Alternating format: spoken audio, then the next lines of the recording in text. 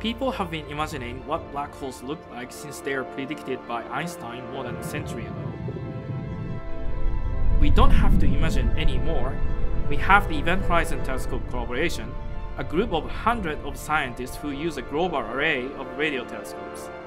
By linking these telescopes together at the same time, we create a tool the size of the Earth capable of observing black holes at the vast distances, the Event Horizon Telescope.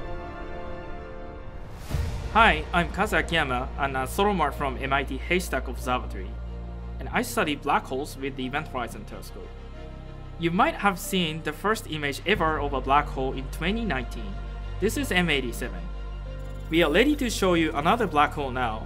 This is Sagittarius A star, or sadge-ay-star, the supermassive black hole at the center of our own galaxy, the Milky Way.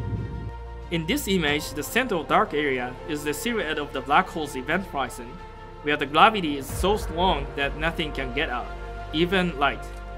The orange ring is the glowing gas moving around the edge of the black hole.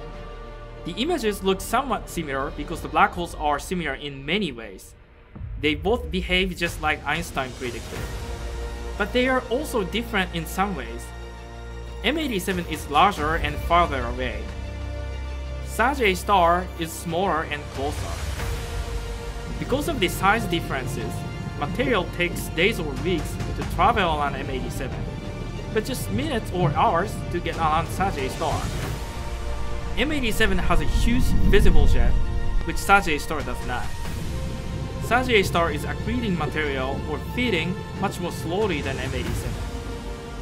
This new image will help us learn more about black holes and how physics affect their behavior.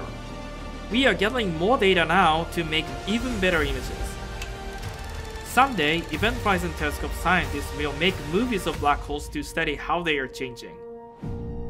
Stay tuned and we will let you know when it's ready.